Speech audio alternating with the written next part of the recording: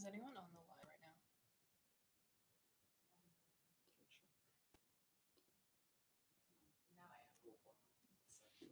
No, I know. It does this every time. Every time. I saw that at the end of I last year. I can't figure out a way to make it. That was just on like end screen.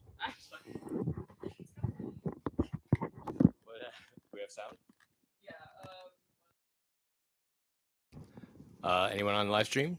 Test, test. Yeah, sound. Yep. Good.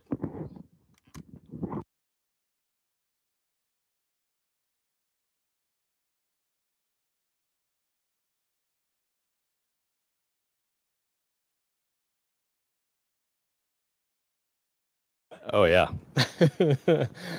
Okay, we have music playing. You can keep it playing. Well, we're getting set up here. 8 a.m. Morning, everyone. We can fade the music. So I hope everybody's doing well. The Thursday before midterm 2, which is Monday, same time in the evening as last time, but on the Monday this time. Last Monday was a holiday. And the alternate exam time for you guys in difficult time zones is 6 a.m. Pacific Tuesday morning. So Sydney coordinates that. If you have a request to do the alternate time zone, then give us a shout. So we were talking last time about electronic configurations, and we understand now that we have electrons. They're trapped in a potential well around a nucleus, and they form these standing wave patterns. And the standing wave patterns are quite multifarious. There's a bunch of them. And we're labeling them now. So it was easy when it was 1D. We just labeled the wave functions 1, 2, 3 by their quantum numbers. We're going to continue to label them by their quantum numbers, but there's more quantum numbers. In fact, we've got up to 4 quantum numbers. There's the 3 spatial quantum numbers, n, l, and m sub l. So we'll label our wave functions with those 3 quantum numbers. And then there's a 4th quantum number we call the spin of the electron that determines the magnetic orientation in each individual orbital.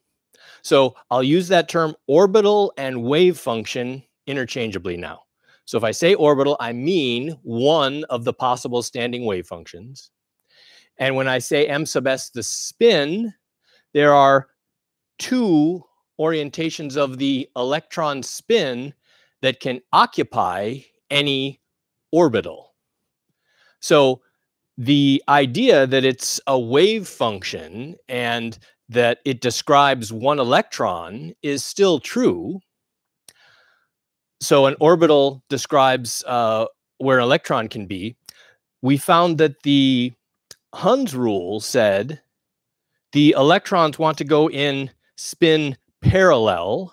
So when you put electrons into orbitals, when you say which ones are actually occupied, you say, I'm going to put them in spin parallel first, all spins up or all spins down, it doesn't matter.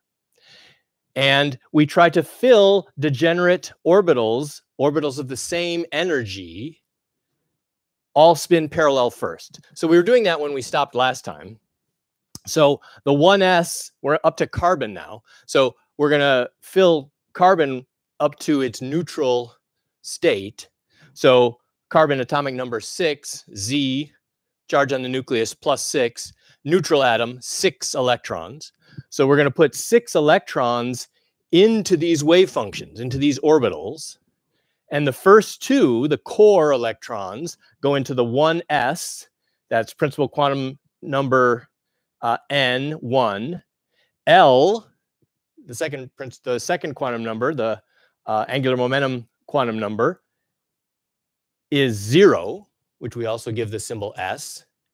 And there's an m sub L, also 0, but we don't put that there because all it can be is 0 when L is also 0. So the quantum numbers for this electron are 1s 0, m sub L, and n sub s plus 1/2. And then there's another one in that same orbital, same numbers, 1, 0, or s, 0 for m sub L, and spin down. So m sub s minus 1/2. So we can have these 4 quantum numbers, and we continue as we fill electrons to s, spin up, spin down, and then the 2p orbitals will fill. So now the quantum numbers have changed. N equals 2, L equals 1, m sub L, we have the values x, y, z, or minus 1, 0, and 1, and spin up, or m sub s plus 1/2. So that's a fairly straightforward thing to do. We're going to put in up to 6 here, 2, 4, 5, 6. And notice I put them in spin parallel before I occupy a second equally degenerate orbital. So electrons occupy degenerate orbitals. Orbitals of the same energy.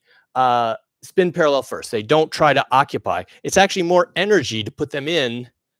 There's that magnetic interaction, one spin up, one spin down.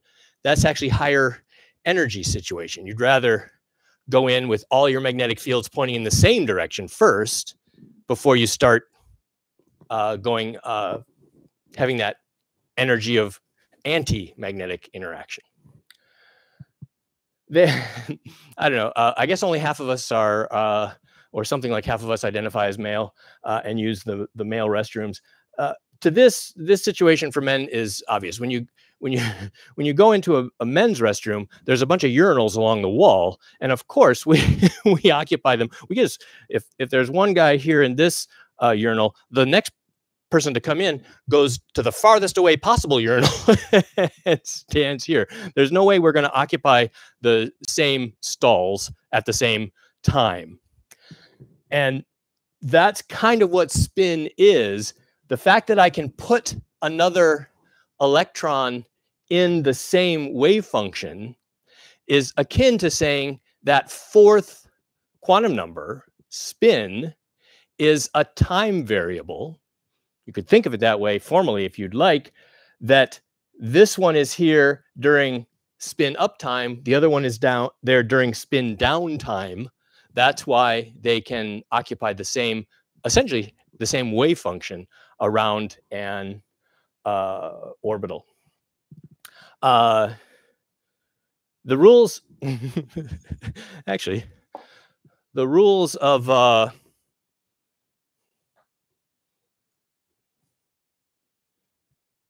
occupying orbitals, same as occupying stalls in the bathroom. So here, let's say there's these stalls in the bathroom. First person comes in and goes here. Obviously, the next person to come in goes here. Clearly. That's easy. The next person, let's say, my eraser is suddenly not working at all. Eraser is broken. Let's say there's a person that comes in here. Now, again, you go down here. As the people come in, if there's also someone here, now this guy has a tough choice. Does he go here or here? And obviously, if you have been in a restroom, the 4th person to come in goes here. And that might be counterintuitive, but there's a coupling rule. You don't want to be associated with the coupling at this end. So you go with the 3 on that end. Okay, I'm making all this up. Nothing to do with chemistry. In fact, Sophia was here yesterday in the room with us. And at the end, she said, what kind of chemist are you? Like, what kind of chemist are you anyway? Are you even a chemist? She wanted to see my ID card to make sure that I was really certified. I don't think I am. So electronic configurations look like this. We write 1s2, 2s2, 2p1, 2p1, and you can put 2px, 2py there if you'd like, including the m sub l value. It's not super important most of the time, but sometimes we'll write it, sometimes we won't. And here I'm writing the electronic configuration. This is shorthand for all this, and that's the shorthand notation we're going to use all the time. And as I said, you have to memorize these values of L and letters. L equals 0 is S, L equal 1 is P, L equals 2 is D, L equals 3 is F. We've seen that, and that's unfortunately something you just have to memorize. We try to get away with that, get away from that in chemistry, but that thing, unfortunately, is language. You have to memorize it. So this magnetism issue. So these electrons are unpaired. Two unpaired electrons, and that gives the overall atom a magnetism because each individual electron has a magnetism. And if they're parallel, they're not canceling each other out. They're called, that's a magnetic species, and this is called a paramagnetic species. If you have at least one unpaired electron, you have some paramagnetism. You're diamagnetic if all your electrons are paired and all the little spins are canceling each other out. So as we continue now, here's nitrogen, more paramagnetic because the third electron, one more charge Z in the nucleus, one more electron to make it neutral, has this electron configuration. And now the next electron, as we go across the periodic table here, is oxygen. And the next element, oxygen, has the 8, 2, 4, 6, 7, 8 electrons, and it will spin pair one of the P's.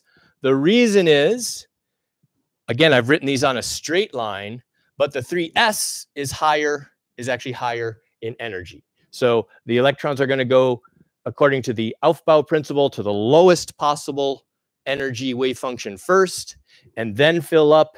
That's not super obvious here, but you know 1, 2, and 3 give you the overall energy, and 3 is higher energy than 2. These are higher energy.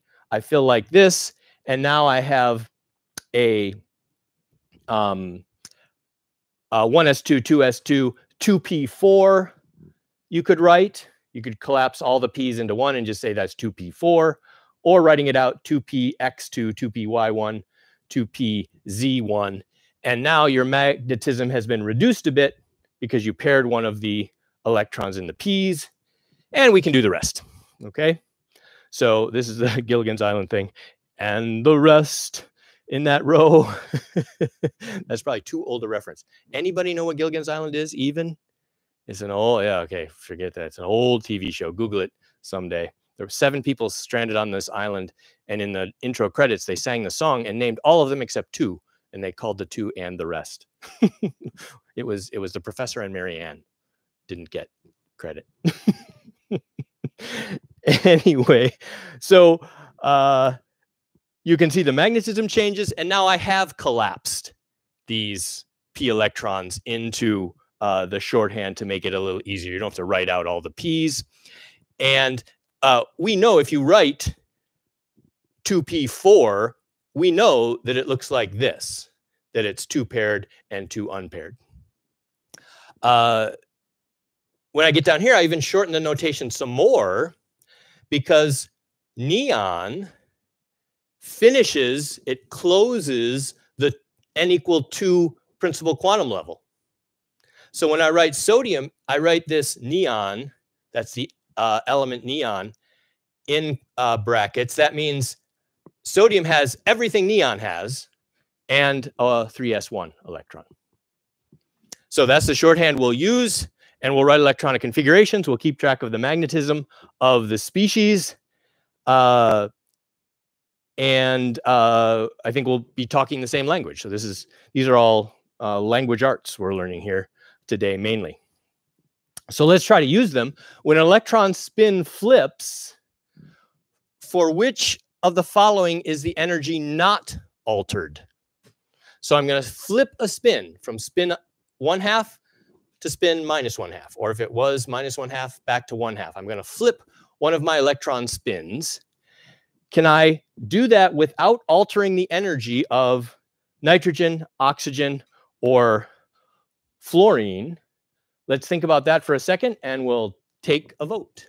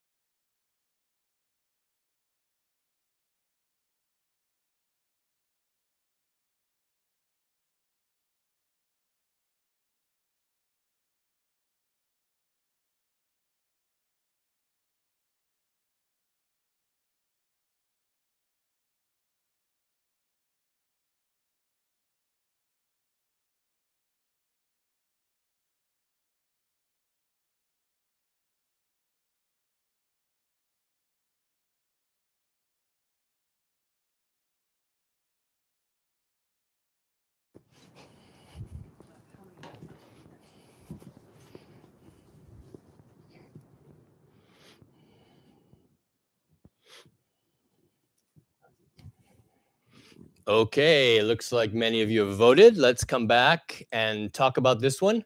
Push your button if you want to register your thought.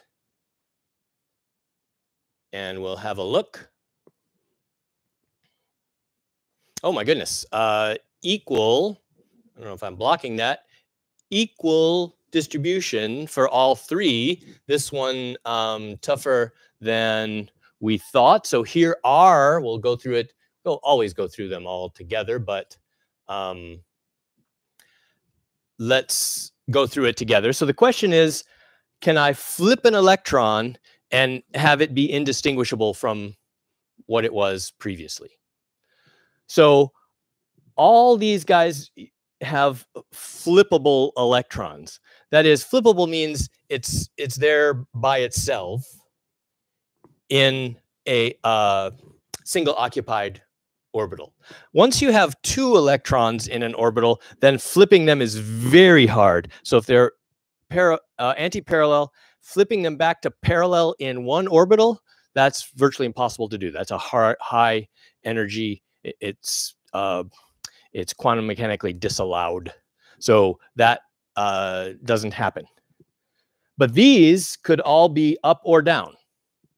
The question is up or down the same energy? Is it the most preferred state?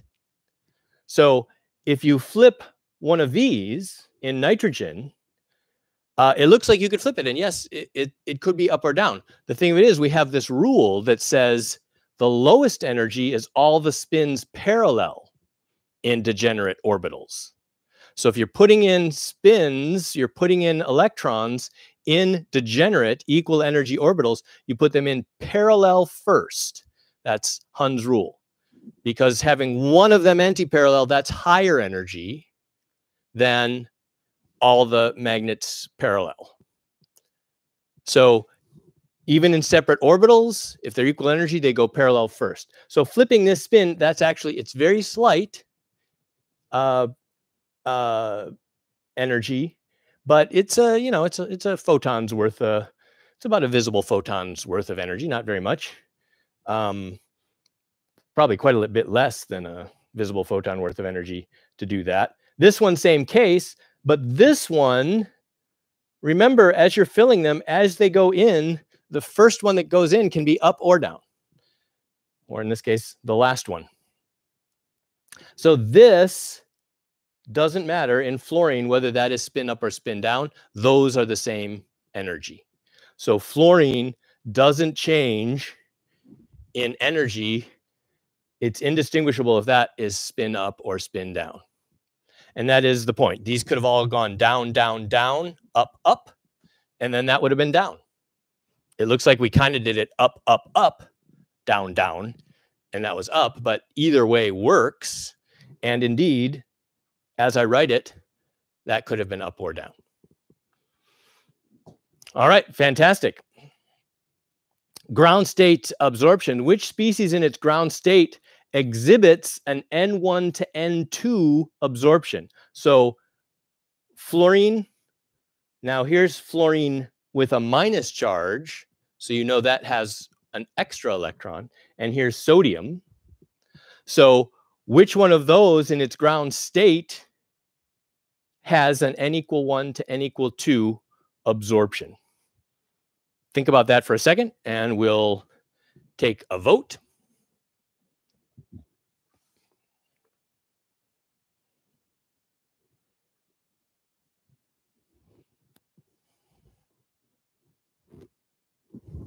Here's the good information. I think they're all here that you want to look at, but you have these printed out. Talk about that for a second. We'll take a vote.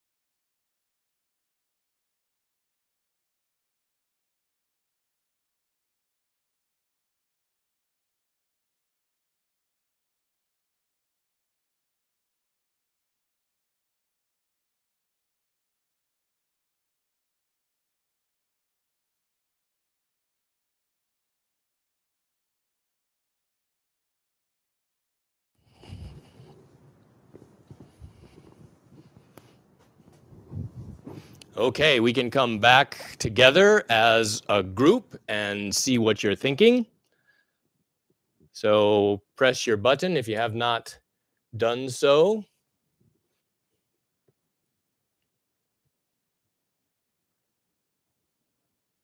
Again, we're quite spread out. B is slightly more popular, but not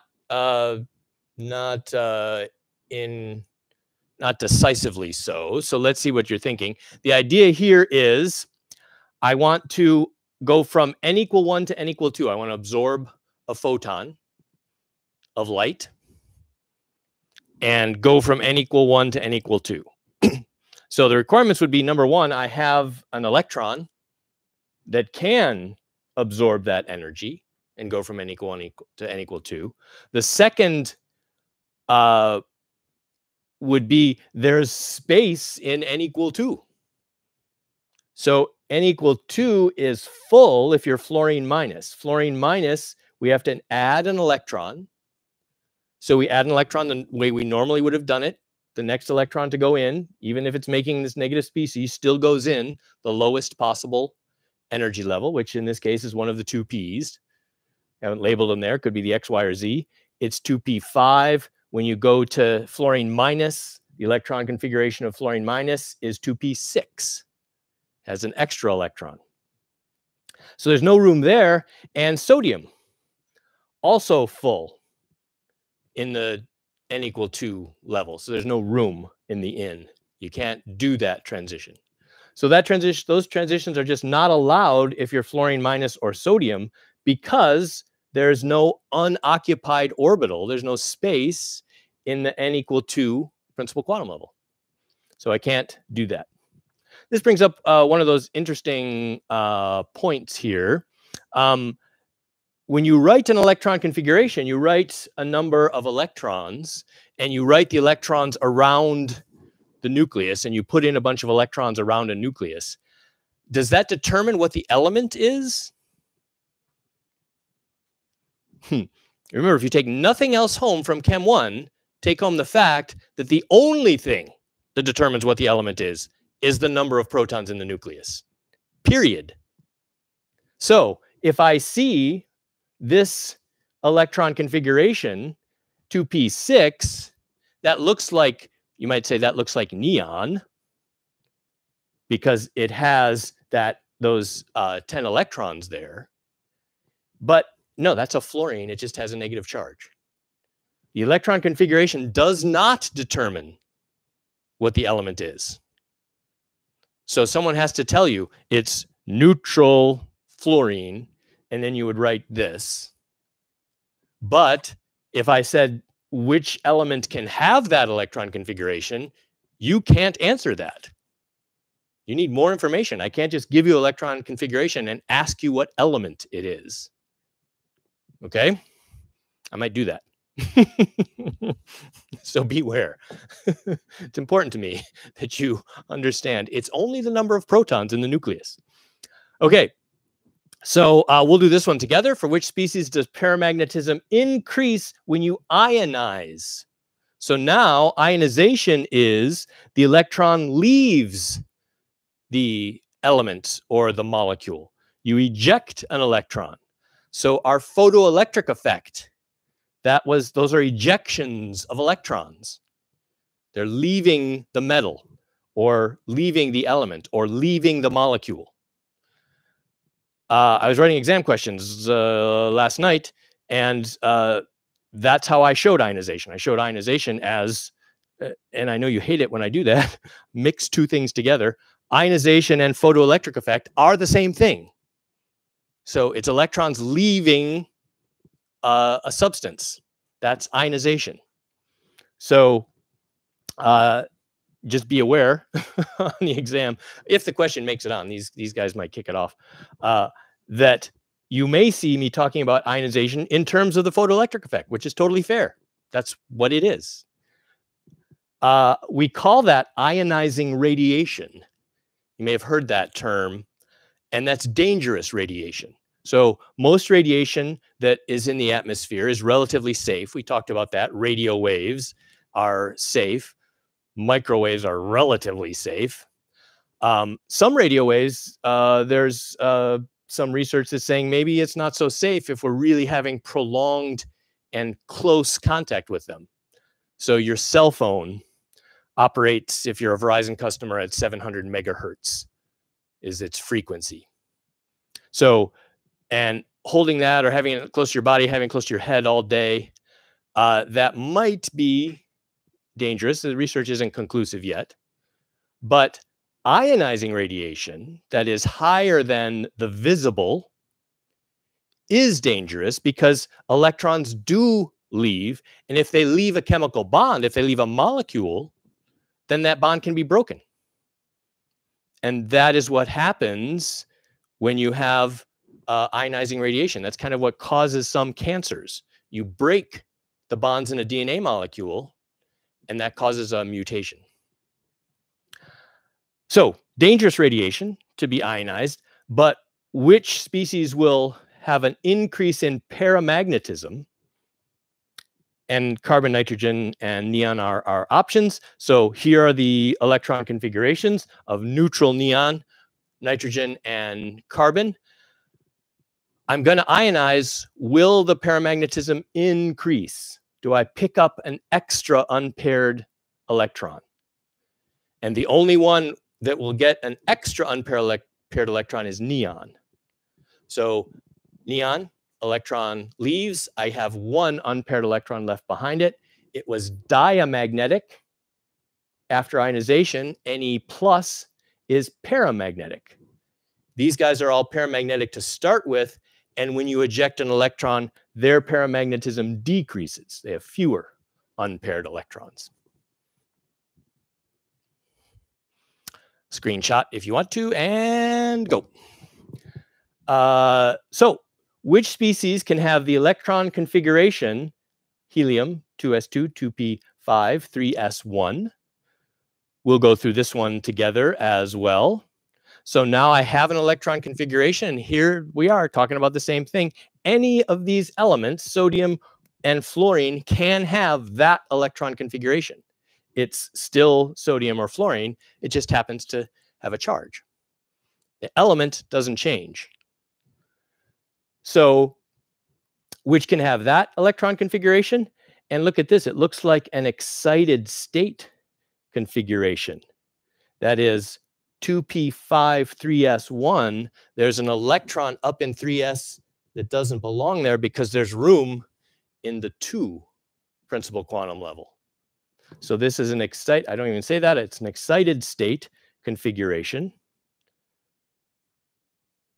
And which orbital have I drawn here? This is actually an exam question. I would make it maybe a little more obvious.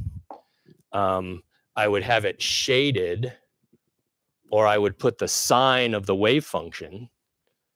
But if I do that, you should be able to identify which orbital. You should be able to give me some of the quantum numbers there, because it's got that spherical symmetry. So it's an S, and it has a node, one radial node.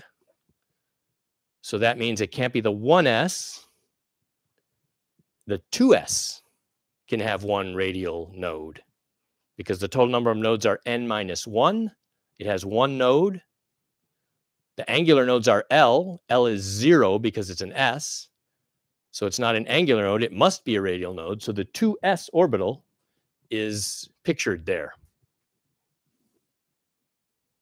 Those are the kind of things I want you to be able to do. Go from pictures to quantum numbers. And we'll talk about this now. Here are the electron configurations. And the question is, which could have this electron configuration? And there you go. Sodium plus could have that electron configuration. Fluorine minus could have that electron configuration. So 2 of those can have that electron configuration. 2p5. Oh, for goodness sakes, my shirt is touching the screen. Here are our 2p5 electrons, and here's our 3s1. Sodium itself has, here's its p's, 2p6. So two different elements, fluorine plus, fluorine minus, sodium plus ions can have that electron configuration.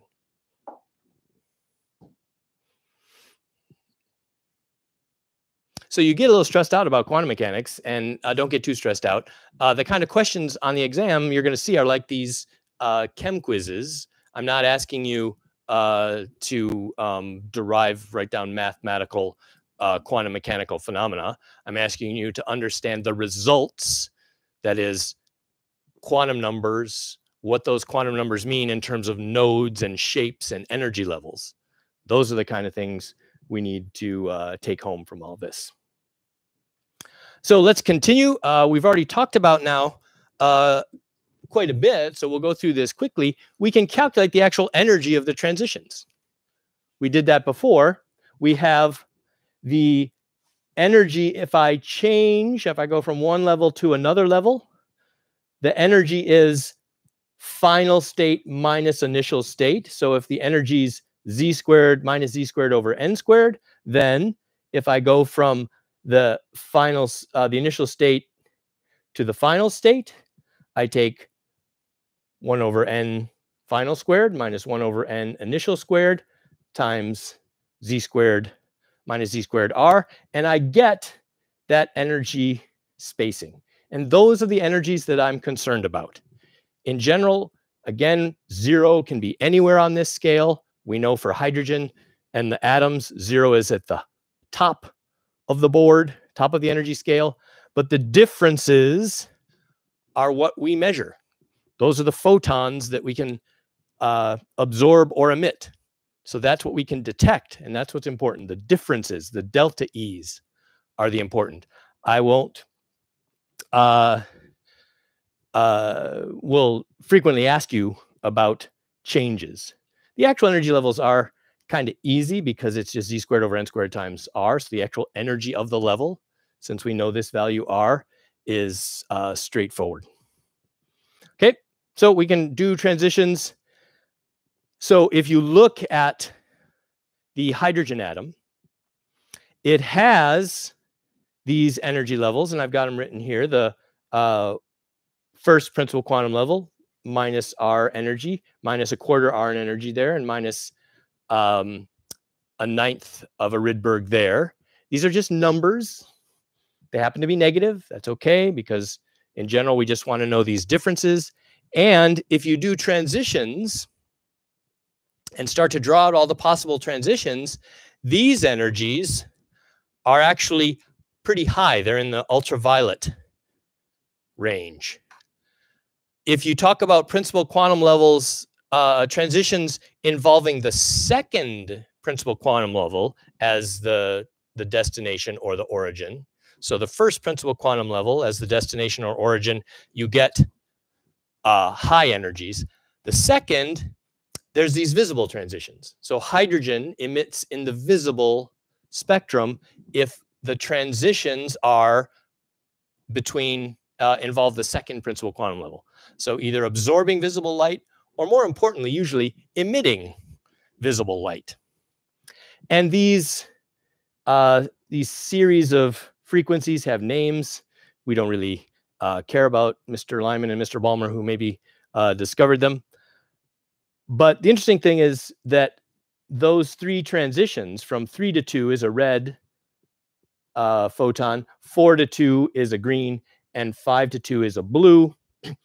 And then beyond that, 6 to 2 is an ultraviolet. We wouldn't be able to see that with our eyes, but you can see this. And it's interesting, spectroscopy works anywhere. You should be aware, we could do this in the lab. We could excite hydrogen atoms and then look at them with a spectrometer and resolve these frequencies. But there's hydrogen in the stars. If you look out to the stars, hydrogen in the stars are doing this. So we can see this light, and if we take the light from the stars and put that through our spectrometer, which we can do, we can see these individual lines. And they're characteristic of coming from hydrogen. That's how we know there's hydrogen in the stars. So hydrogen waves to us from space with this spectrum. Another thing we can do is we can tell if the hydrogen, kind of what it's doing. Say a star is flying away from us very fast. We're separating in space. Then these frequencies, these wavelengths, they get distorted a little bit. They get shifted by a Doppler because it's moving away from us. So the wavelength looks a little longer. And we can tell how fast they're moving away from us by how much the spectrum deviates from these numbers. So there's some astrophysics right there. One of the ways we can tell the universe is expanding. Kind of, it's going in so many directions, it's hard to do it just from this, but we can see things moving away from us, at least. A lot of things moving towards us.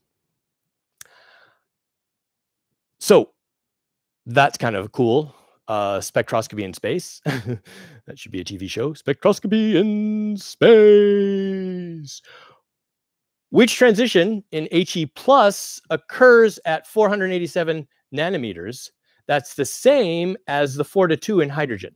So is there a helium plus ion emission? Oh, got this giant cuff. Bad shirt for this. Is there a helium plus emission that would look like a hydrogen 4-2? And the 4-2 transition in hydrogen is that green photon at 487 nanometers. Let's talk about that for a second, and we'll take a vote. Oh, I'll talk with you, Sky. You're right here. So what do you think about this? This one, boy, this one is... Thank you.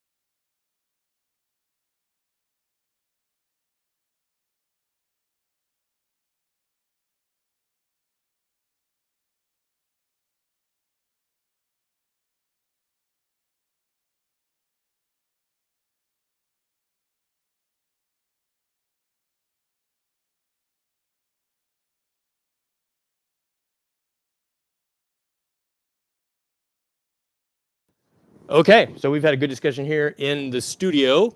Also, my office, same time. What are you guys thinking? So go ahead, press a button if you have not yet. We'll see what the distribution says. Spread out again. So these are hurting us this morning, are hurting our brains. We have A and C more popular than B. So here I've just sketched out a bunch of the principal quantum levels. I haven't done it to scale. These spacings obviously aren't to scale. What I just wanted to point out is hydrogen, the energies are going to go like 1 over n squared times r, of course. R doesn't really matter that much because it's the same in both of them. The helium levels are going to go 4 over n squared because Z is 2 for helium. So we have Z squared over n squared here. So the energy levels for helium go like 4 over n squared. They go like 1 over n squared to in hydrogen. And we have to find a spacing that lines up. And you can go through all the math. But here we have the 4 level to the 2 level. That's 1. Oh, Lord have mercy.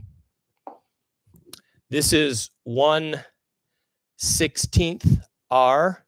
The 2 level is 1/4 R. Why? I'm putting in the principal quantum level, 4 squared 16, 2 squared 4. So the difference there, is that the same difference? You just have to look at the differences here. This is 4 over 8 squared. That's 64 R. 4 is 4 over 4 squared, 16 R. And you can then see that line up or do the math. 4 over 64, that's 1 over 16.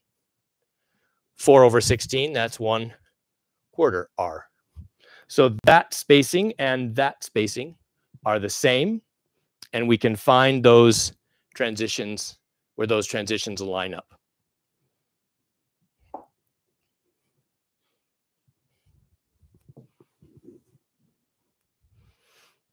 Okay, let's look at the ionization energies. So if you ionize these species from their ground state, if it's a 1-electron system, easy to calculate because 1-electron systems behave exactly like this. Their energy is goes as Z squared over R squared. So to ionize from the ground state, which is where we expect to find 1-electron systems, the electron is in the lowest possible energy state. The amount of energy is Z squared over 1 in this case, the ground state energy. So if you ionize from any state, you have to put in Z squared over n squared times R joules of energy as a photon of energy. So you can convert that into a photon. You can convert that into the wavelength. And that's what you'll do on the exam. When we talk about these energy spacings, we often talk about them in terms of photon wavelength. You've seen that already. I keep giving them to you in wavelengths, not joules. This gives you joules. You have to go to nanometers. You have to convert that to wavelength. H times nu gives you the frequency. H times C over lambda gives you the wavelength of that number of joules of energy. So here are the possible ionization energies. Let's just look. It's kind of interesting. So it takes an ultraviolet photon to ionize hydrogen. So we're going from the ground state to infinity state, the 0 in energy, quantum number infinity. What is that energy? Well, it turns out that one's easy. That's a Rydberg. This is a mole. This is joules per mole. 1312 kilojoules per, or joules per mole is a Rydberg. There is the kilojoules per mole. That is the ionization energy for a mole of hydrogen atoms. Mole of helium atoms, also easy to calculate exactly, because in that case, Z is just 2. Okay, so that's 4 times as much energy to do that. That's totally what we would expect to see. What about if you start adding electrons? This is interesting. So now I'm going to ionize the helium atom, 1s2, so it has 2 electrons. Now, I should tell you that quantum mechanics, I told you, beautifully solves one-electron systems, absolutely precisely. It's the most perfect mathematical model in science. But once you put a third body in, you put an extra electron. So the simplest next step, a nucleus and 2 electrons, cannot be solved in a closed form mathematically. So everything we do for all the rest of the atoms is an approximation. We use kludges and approximations and patches to quantum mechanics. It's still quantum mechanics, but we use approximations for the rest of them. It's actually well known in science. The 3-body problem, it's called, can't be solved with a closed form differential equation like the 2-body problem can. So even if you have 3 planets, any 3 things moving, a sun and 2 planets, you can't predict their motion indefinitely in time perfectly with a simple differential equation. It's a crazy annoying problem in science. It seems like you should be able to do it. Cannot be done. So this is an approximation, but we can approximate it. We can measure it to see how good our approximations are. So what happens? Well, you put an extra electron in. Where is the ground state energy now? Is the ground state energy -4 Rydbergs? Well, you already have to be starting to think about that. Well, if 1 electron has the whole nucleus to itself. If there's 2 electrons, then does it get to see all those 2 positive charges? Well, the experiment tells us probably not, because the ionization energy is lower to take off 1 of the electrons. So taking off 1 of the electrons, there's an effective nuclear charge that we'll define that says when there's 2 electrons there, they each don't see the full +2. One of them partially shields the positive charge from the other. That's called shielding, and it's this small effect. It causes Z effective to be a number. We're not going to define Z effectives exactly ever in this class, but it's smaller than 2, but bigger than 1. So this, if it were 1 full charge, the ionization energy would be here, just like hydrogen. If it were 2, it would be just like here for helium plus. It's in between those 2. So that happens to be about 2,400 kilojoules per mole. It's not half, okay, of that. So less than half of what you would expect that to be. But here's something interesting.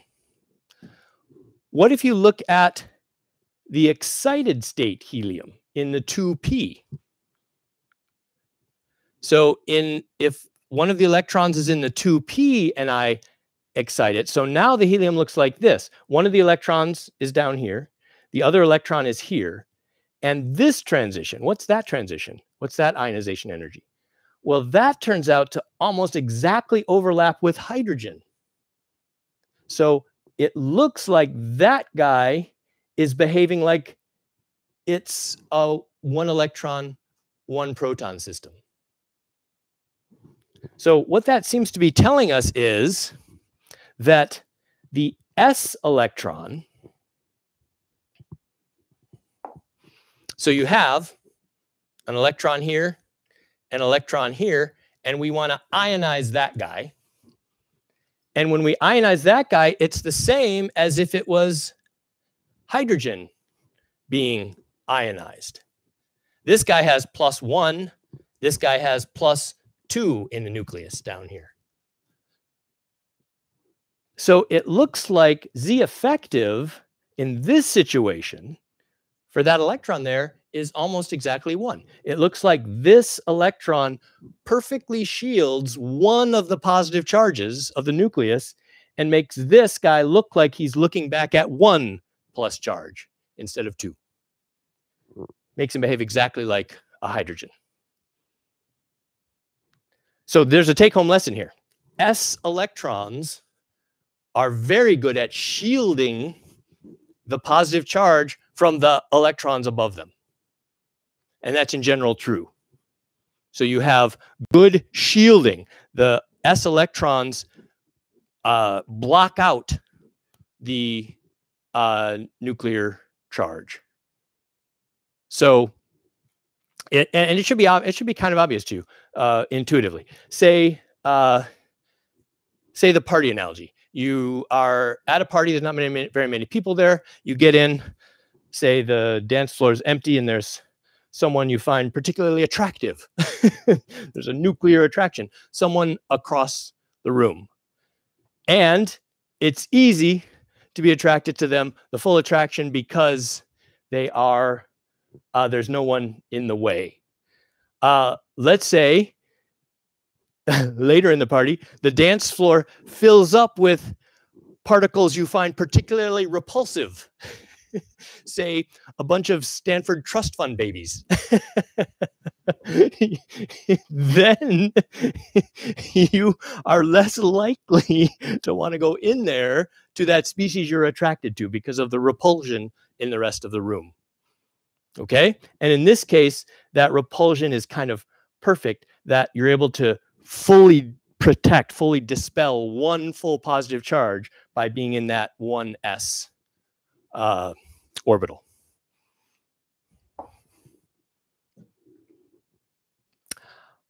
So one of the implications of this is that when you have more than one electron, so multi-electron species, the biggest impact for us is that the 2p orbital is actually slightly higher in energy, even though the principal quantum level more or less determines the total energy. It turns out L matters, but L doesn't really matter. What matters is these S's below that p are shielding those 2p electrons so that these guys feel a slightly lower effective nuclear charge. They're being pulled less, so their energy is higher. It's easier to ionize them. They're moving up in energy.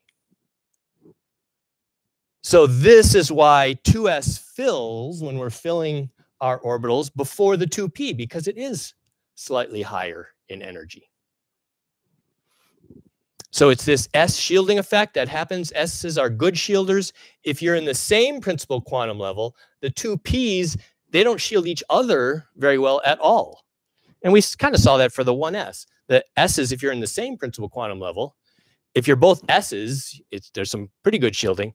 The p's don't shield very well each other at all. So putting a single p doesn't change the relative p orbital energies. So S's are great shielders, and if you're in the same principal, if you're in the same level L, you don't really shield each other. But here's another effect. The d orbitals are also move up in energy because of a shielding effect. And it turns out the 3d moves so far up in energy, it's actually a lower energy than a 4s. So if there are no electrons, if it's a one electron system, then the 3d is down here. If you have all these electrons in there and there's that shielding lowering that effective nuclear charge, then these electrons move up in energy. These electrons in these orbitals. So now when you fill the orbital diagrams, you would actually fill 1s1, 1s2, 2s1, 2s2. You'd get out to 2p6, and then you go 3s2, 3p6, and then you would say, well, wait a minute. 3d is actually higher than 4s, so you'd go 3p6, 4s to 3d, 1, 2, 3, 4, 5, and you go out to your 10d electrons. So the shielding effect, kind of important to us. So let's look again, since we've got back to our d orbitals. I mentioned last time that I wasn't too concerned if you knew the names of the d orbitals, but you should know the shapes of, or you should look at the shapes of the d orbitals. So here's a d orbital, the wave function, and again, it's oscillating. So you see the phases changing. And what we have, oh my goodness, that's an F. Let's go to a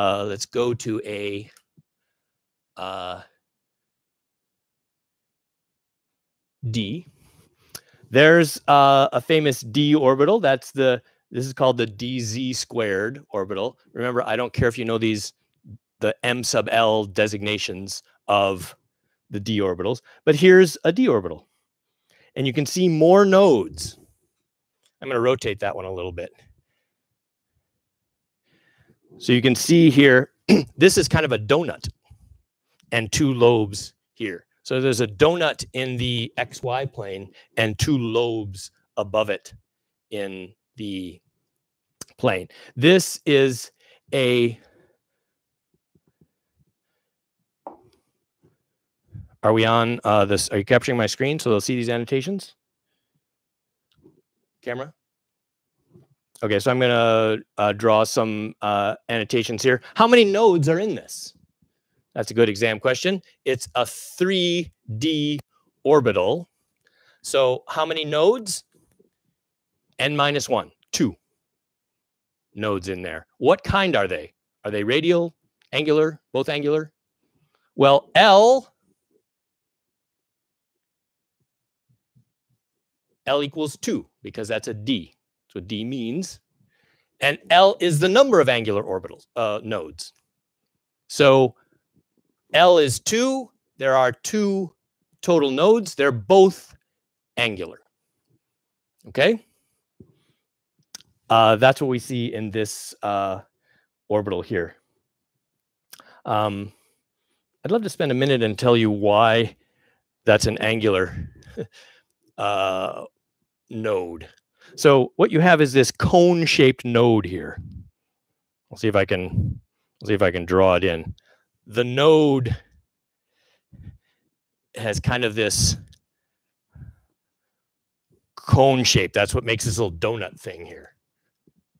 So that cone-shaped node is your angular node. We call them angular nodes and radial nodes. Radial nodes, you fix R. Remember the 3 coordinates, R, theta, phi. Radial nodes, you fix R to a certain value, say R equal 1, and then you let every value of theta and phi be possible. So you have fixed radius, move theta and phi everywhere, you sketch out the surface of a sphere. That's a radial node. Angular nodes, you hold one of the angles constant and let R and the other angle vary. So if you did that with phi, the angle from the positive x-axis, I let phi, say, be 90 degrees, come out to positive y, and then let R be anything, and theta from the plus of z-axis be anything. That sketches out a plane. That's all the points in the y-z plane. What if theta, the angle from the positive z-axis, is held constant? So if I held the positive z-axis, I go out here, z is here, I go out here, theta, fix it, constant, and then let R vary, go out there to infinity, and then let phi vary, I sketch out this cone. And that cone is the angular node I see in the d orbital. Let's look at another d orbital here. That's one of them. Let's look at another one because we're here. I feel bad that I said I didn't care about them too much. I don't not care about them. I just don't care that you know their names. Here's the dx squared minus y squared, and it has nodes as well. The axes, z's coming out at you, and you can see that this orbital here has those two angular nodes, as you'd expect, and it has electron density pointing out in the planes of the xy plane. Okay, so there they are. They matter quite a bit if you're doing complex chemistry. We just don't do a lot of complex chemistry in Chem 1. Okay, lovely. So which of these has the lowest ionization energy now? So here are three options, A, B, C. Let's talk through this together. So which has the lowest ionization energy? So the thing here, you look here and you say, these are all one electron species. Helium plus 1 electron, lithium plus 1 electron, lithium plus 2, 1 electron. This has 3 positive charges. This has 2 positive charges in the nucleus. Hydrogen has 1 positive charge in the nucleus. Which is the easiest to ionize? Lowest ionization energy. So which electron is highest up on the energy level diagram? Closest to infinity. Well, here you have Z equal 2, N equal 2. Here you have Z equal 2, N equal 3. Here you have Z equal 3, N equal 4. And it's just 1 electron. So it's super easy to calculate the energy levels. It's just Z squared over N squared times a Rydberg. So here are the 3 numbers. It's a 1 electron system. Hydrogen, 1 over 2 squared, a quarter of a Rydberg. The helium, 2 squared, 4, that's Z, over 3 squared, 9. 4 ninths, nearly half a Rydberg. And the lithium, 9/16. N is 4, squared is 16. Z is 3, squared is 9. So this much energy, 9/16, a little over a half, a little under a half of a Rydberg, and a quarter of a Rydberg. So I think the question was, which is the lowest of those? The lowest energy, the lowest ionization energy is hydrogen. So you see, what we were doing there was we were balancing things. We were going higher nuclear charge, but also higher quantum level. And it turned out, 1 electron system, that the higher nuclear charge was kind of winning. Even though you were going to higher principal quantum level, still the low principal quantum level was the lowest ionization energy. You went quite far away from the nucleus here, out to 4, and that was easier to ionize. Going way up this ladder, going up the ladder, increasing the nuclear charge didn't matter as much as the N equal 1 for hydrogen. Which atom has the lowest ionization energy? Now I've got the atoms. So now there's the shielding part. So helium still in the 2p, the helium or hydrogen still in the 2p, helium still in the 3p, but it has its 1s electron there. So that's shielding the 3p. Lithium, 1s2, 4p electron. So an electron excited state in the 4 for lithium, but 2 shielding electrons there. Helium, 1 shielding electron. Hydrogen, no shielding electrons. Z effective is Z for this one. Z effective nuclear charge that guy sees, we kind of already saw this one. We kind of know that 1s electron beautifully shields one of the positive charges. So this is going to kind of look like a hydrogen, but in the 3. So he's effectively +1. And this guy too, it has 2 electrons effectively shielding this electron out here in the 4p. So this electron also probably looks back, and there's 3 positive charges there, but there's those 1s electrons shielding it, so it effectively sees just 1 positive charge. Much easier to ionize if you're out there in the 4. So now all that matters here is n, how far away you are, because they all see about 1 positive charge. So it just matters how far away you are. If you're farther away, you're easier to ionize. Higher energy, easier to ionize. So now it's the effective, and they all have about 1 effective charge. So if we say effective now Z is 1, then that's only a 1/9 of a Rydberg. And again, Z is 1, that's only a 1/16 of a Rydberg. So it's easiest to ionize lithium. In that excited state lithium. It's already in the 4p. Oh, here I do it. Like I said, I was going to do it on the exam. I'm going to depict ionization energy in terms of the kinetic energy of a photoelectron. So this is ejecting electrons versus the frequency of that electron. So we have these same 3 species. Which atom does the plot depict an ionized electron versus frequency? Now this one is tough. I'm saying the UV region is right there. And for this one, you have to go back to that picture that showed you kind of the series of ionization energies. So we'll just talk through this together. So hydrogen ionizing from the 2p, that's actually a visible photon. From the 2, oh no, ionizing from that is an ultraviolet photon. I don't expect you guys to know this level of detail. If this were on exam, you'd have to have some numbers to compare it to. Let's just look at those numbers. What I was saying is, if you had this diagram, then you could say, oh, that's ultraviolet. And you would say, well, hydrogen in the 2p, hydrogen there, that is an ultraviolet. It does take more ultraviolet and more energy to ionize. So this is about right for hydrogen.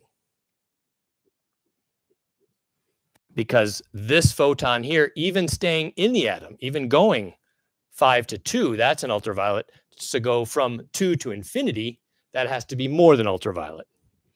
So you need a photon out here, higher frequency than ultraviolet, to ionize it. And you could say that that electron would have this kinetic energy if you did that. But we already saw that these guys have lower ionization energies. So here's a great exam question. Draw those 2 on that plot. I'm not going to do it for you.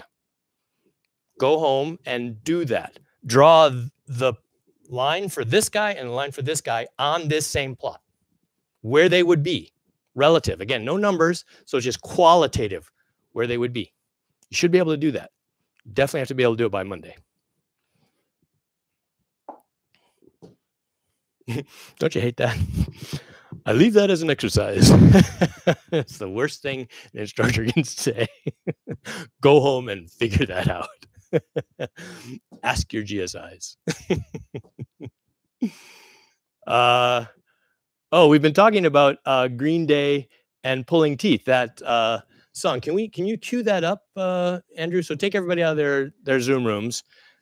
Cue that up at about 40 seconds in. So this song by Green Day was popular when I started teaching Chem 1, and I was listening to it, and I thought one of the lines, I thought they were saying ultraviolet in one of the lines in the song. And Andrew will play it for you right here. Is it playing? Yeah. Start at 40 seconds. Turn on your mic so I can hear where you are if you can. That doesn't matter too much. Go ahead. Start it playing.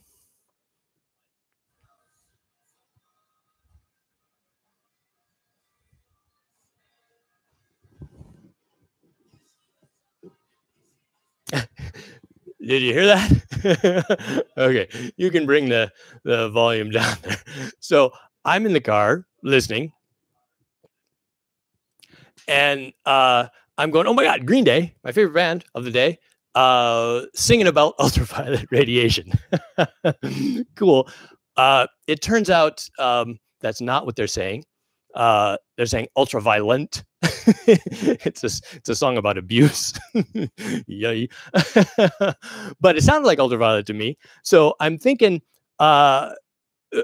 you could cast all those lyrics. You can put your lyrics up in the Zoom room, Andrew, if you want. I just rewrote the lyrics if they were singing about ultraviolet radiation. So here's the lyrics that I would have written if it actually were about ultraviolet radiation instead of spousal abuse or whatever it's actually about. So oops, this didn't roll down all the way, but well, I guess it's not very impactful unless someone actually sings it for you. Okay, I'll try to do some Green Day for you. My impression.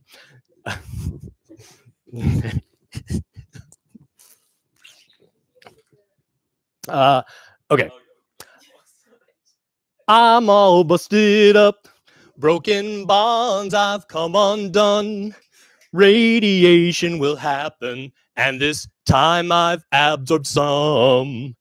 It's incident on me, and it's H nu equals E.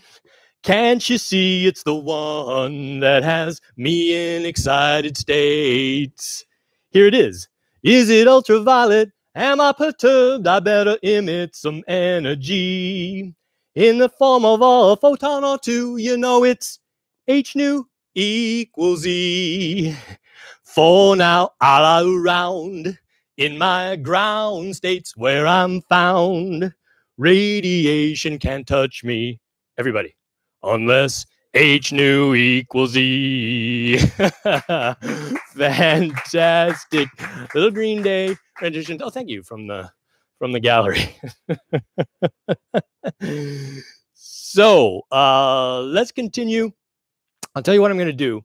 I'm going to cover a little periodic trends here, and I'm going to cover a little bit Monday morning. So that we have this periodic trend stuff on the midterm. So read ahead, do your reading, be ready Monday. We'll do a little review of the Monday. Do your homework that says periodic trends on it. You can watch the video from last summer where I talk about periodic trends, or on eChem if you can find that. We could actually post last summer's, I guess, if we want. You guys can probably find it if you Google it. I want to point out the periodic table is the structure of the periodic table was known since the Middle Ages, a long time ago, the 1500s. Maybe not quite that far, but pretty darn far back, 1600s. People were working out the structure of this periodic table. It turns out we got to quantum mechanics, and quantum mechanics perfectly predicts this. It's one of the huge triumphs of quantum mechanics. How does it do it? Well, you see the quantum structure of the periodic table immediately. These guys are s electrons filling. There's these two rows. Then there's these 6 columns filling P1, P2, P3, P4, P5, P6, ending a principal quantum level, going to the next one, 3s1, 3s2. And in the middle, the d electrons. How many d orbitals are there? Well, if L is 2, m sub L can be -2, -1, 0, 1, 2, 5 d orbitals. That's room for 10 electrons. And lo and behold, 1, 2, 3, 4, 5, 6, 7, 8, 9, 10 d electrons. So that whole structure of the periodic table predicted, and they're in columns because their properties are similar. That's how they arranged it when the periodic table was being formed. Why are their properties similar? Because their outermost electrons are similar looking. All of these have P2 as their outermost electron. 2p2, 3p2, 4p2, 5p2. So they look similar. They have similar properties. The electrons out there at the outer shell have similar properties. These are s electrons, are their outermost, their highest energy, largest quantum number electrons. So the chemical properties reflect the quantum mechanical wave functions that the electrons are occupying. And that's a great triumph of quantum mechanics. The F orbitals. How many F orbitals? There are -3, -2, -1, 0, 1, 2, 3, 7. That's 14 electrons. And there are 14 columns in the F structure. The F structure plugs in here at lanthanum. It's kind of F goes in here and it's pulled out to the side. We won't talk about that too much. Glenn Seaborg, our famous patriarch and chemist of Berkeley, he determined that this structure of the periodic table should be where you put these elements. And of course, Seaborgium 106 is not even on there.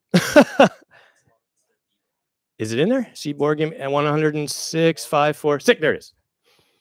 Seaborgium named after Glenn Seaborg, element 106. And there's a berkelium and there's a californium.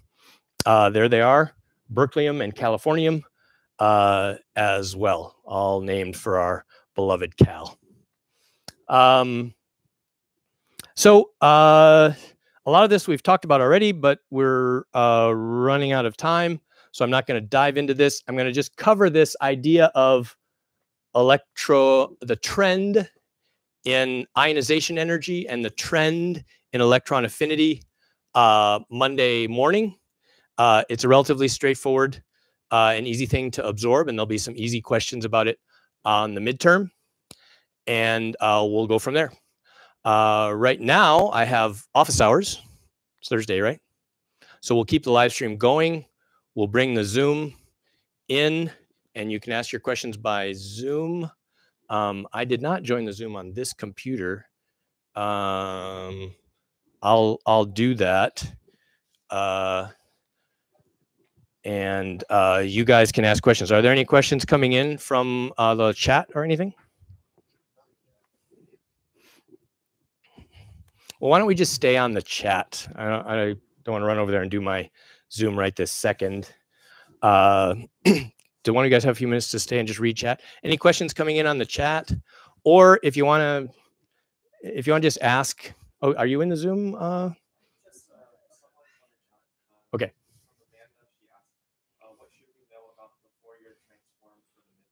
Again, Amanda, the question is, Amanda says, what should we know about the Fourier transform in the midterm? Nothing. Remember I said there's not many mathematics on the midterm. The reason we talked about the Fourier transform, because it was an important property of waves. I want you to know the important property of waves, which was that if you add up a bunch of different waves, you can get a very specific frequency. So the uncertainty principle is essentially what you need to know about the Fourier transform. So nothing about the Fourier transform whatsoever, except I was showing you it because it's a mathematical function. It works on waves, and therefore it works on matter when matter is behaving like a wave. And that was weird. So what you need to know is if you're spread out in space, you have an uncertainty in space, you can know very low uncertainty in momentum. So the uncertainty principle, the uncertainty in the position and the uncertainty in the momentum are fixed at a constant. So if one gets bigger, the other gets smaller. That's what we need to know. And there was that chem quiz where we had the electrons going through a slit. We made it bigger or smaller, the slit, and we saw the resulting spread in momenta. Good question.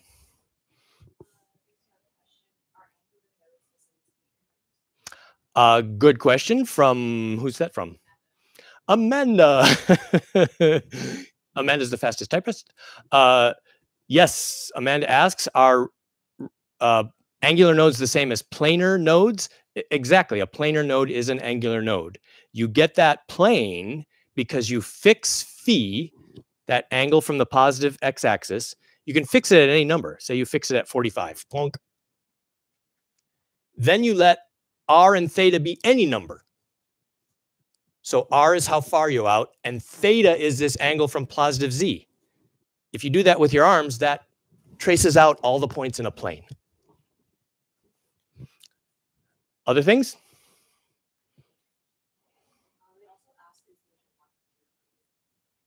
The general question is midterm 1 covered in midterm 2. You're never off the hook for anything. But there's not going to be a specific question on, that's exactly but you can't forget anything. So buyer beware. Other things? Okay, I can probably hang around Monday after lecture a bit too.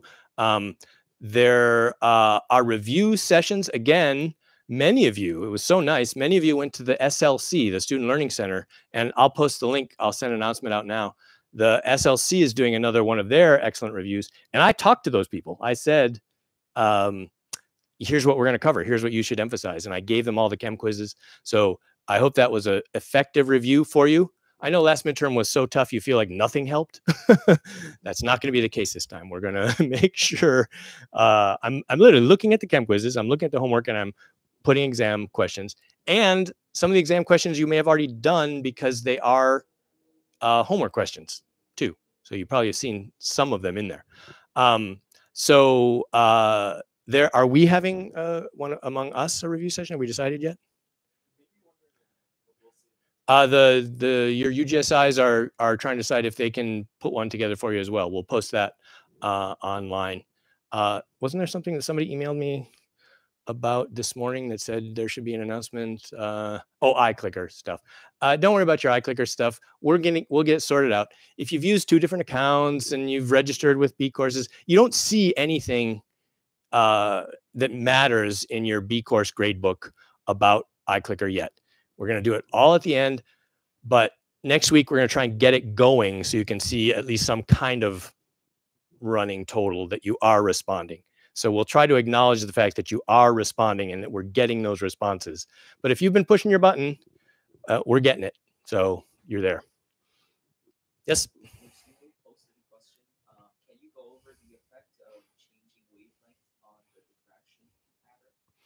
So the question from Lucille is the changing wavelength on the diffraction pattern. And yes, short answer. Let's just go here. Let's just bring that. Stand by. Oops. Trapped between worlds here. Oh, for goodness sakes. What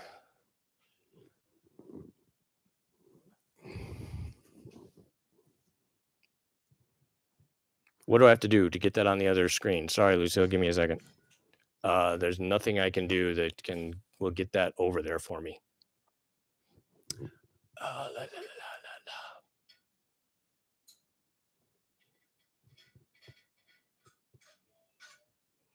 Okay, we might just have to go over on the whiteboard. I was going to bring the demo up, but the board is driving me crazy.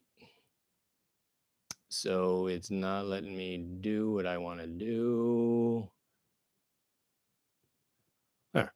That's all I wanted to do. Why was that so hard? Let me get the animation up here. So this is diffraction. Actually, I should go interference, interference,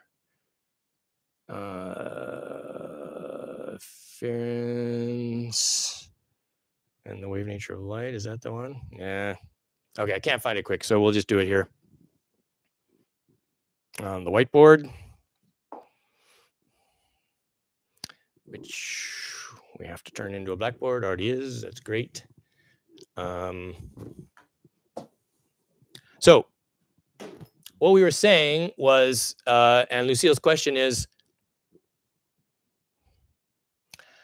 what's the idea of the diffraction pattern and the wavelengths of light? The important thing about the patterns you see on a screen here versus the wavelength of light, the important thing is the what happens if you change slits or wavelength. So let's do a 2-slit experiment here. We'll have green wavelength coming in. There are 2 effects you see here that are separable. There's the diffraction, and the diffraction gives you this overall envelope of intensity. There's the interference, and the interference gives you the dark and bright spots here. So bright spot, dark spot, bright spot, dark spot, bright spot, dark spot. Okay?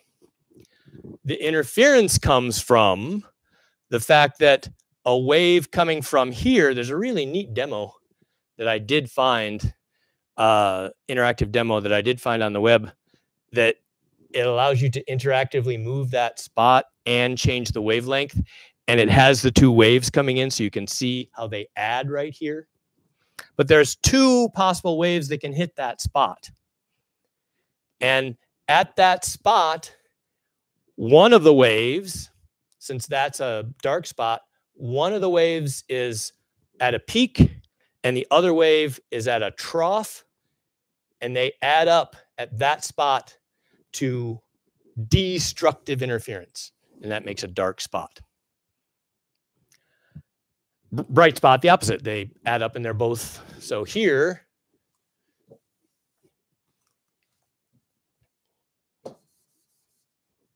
where there's a bright spot on the screen, the two waves add up at that bright spot. They're both up. That wave is up and that wave is up, and they constructively interfere and give you that bright spot. So you can see if the wavelength is different, the wavelength, well, now I'm erasing. That's a green wavelength. Say there's a different wavelength along this other path, then that red wavelength is longer. So it matters how much different these paths are to get the peaks and valleys to overlap. So you have to go to a bigger relative difference between the two to get the peak and valley, the valley on this one and the peak on this one to overlap right there. You had to go farther up the screen if you increased the wavelength. So the diffraction pattern looked like it spread out. And I should say it more precisely. The interference pattern looks like it spread out. The diffraction, overall, just that envelope, that we explained. Now, it was really important. We explained it by the uncertainty principle. So we can just have one slit. And we said, if you have a wave-like property coming in here, how tightly do the photons stay? How tightly collimated? How coherent are they when they strike the screen there? And that depended on how wide the slit was. Because we said, well, let's say it looks like that with this slit. We said, well, if you make it narrower, then delta x, the spread in possible x position, got smaller. Oops, it just got smaller. Didn't get less than 0. So there's a smaller spread here. But that means the spread in x momenta in the x direction had to get bigger because they're locked together by the uncertainty principle. So going through this small slit, you were less certain about their x momenta. They could have a larger spread in x momenta. So smaller slit, more precise here, means bigger spread in momenta, and that means you got they got spread out more in the x dimension by the time you got there. Okay? Good question, Lucille. All good exam type questions. Yes? Do only s orbitals have radial nodes? Good question. Wow. Do only s orbitals have radial nodes? You love the s orbitals. They're those beautiful spheres. No. So L tells you the number of angular nodes, and N tells you the number of total nodes. So short answer, no. Long answer, you have to know.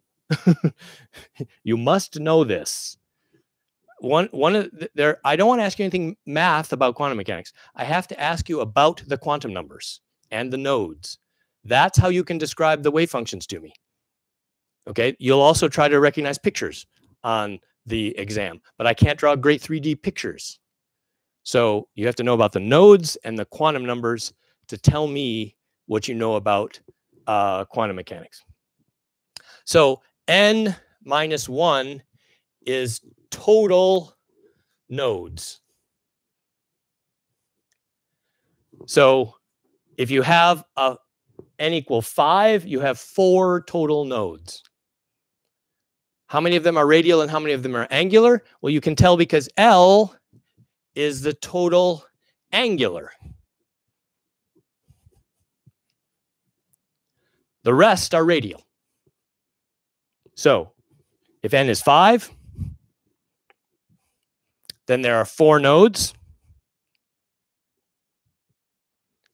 If L is 0, that is if you're in an S, so if you're in a 4, you're in a 5s, 4 total nodes in that s orbital. How many of them are angular? None of them. They're all radial.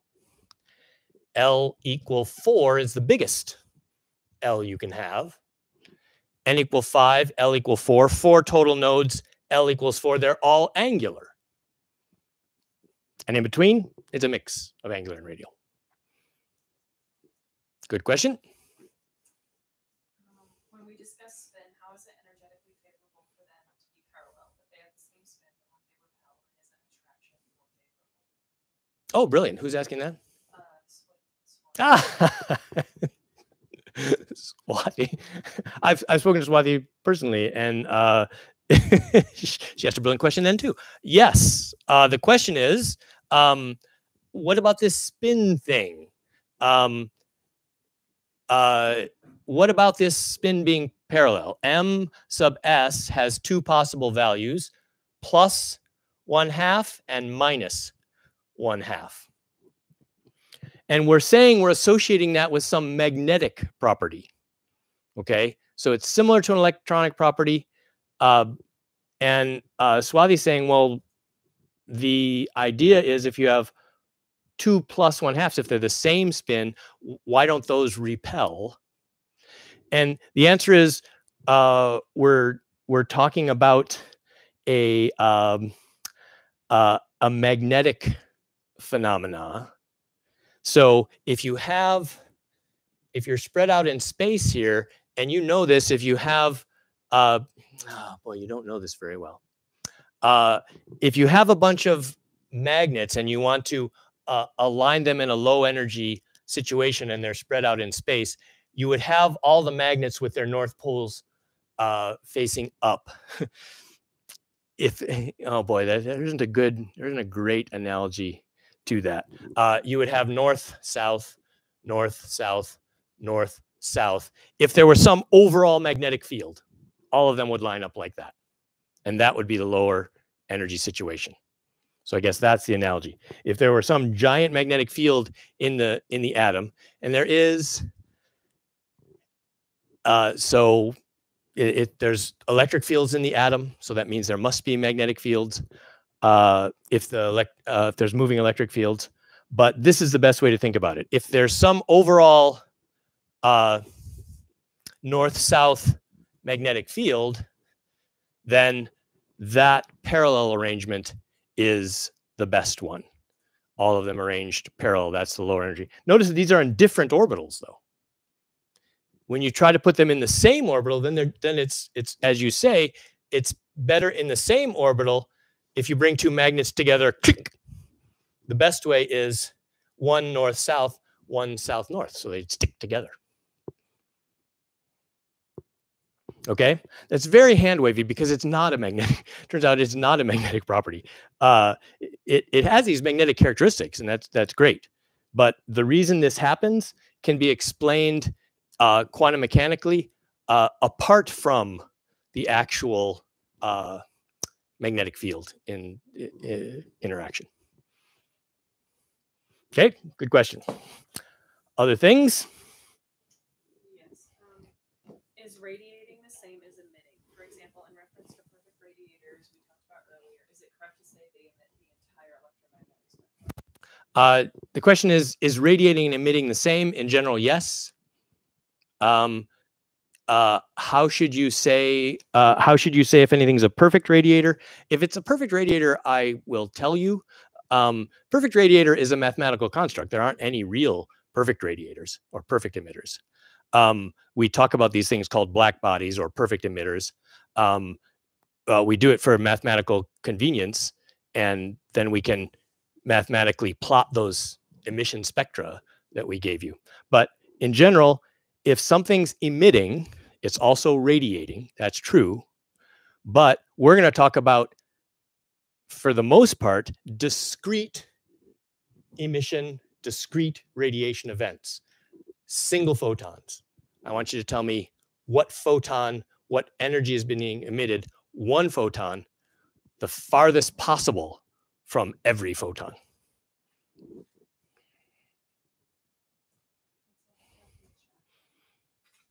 All right, fantastic, guys. Good luck. We'll see you all Monday morning.